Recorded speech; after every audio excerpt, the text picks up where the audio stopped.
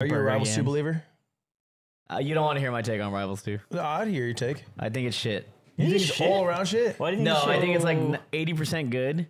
Okay, that's not shit. But the difference, the last high 20 number. is what matters. What's the 20?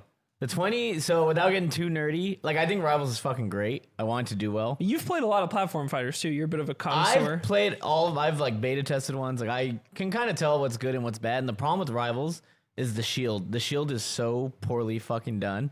So all that happens, without getting too nerdy, because I've done this rant like 20 times, is like, if I run, the thing is, the game, I didn't think this would ever be a problem. It's too responsive. So I get to say, everyone gets to be Zane. Damn, my bitch fucks too good. Everyone gets to be You're coming too Zane fast. without the talent. Wait, explain that.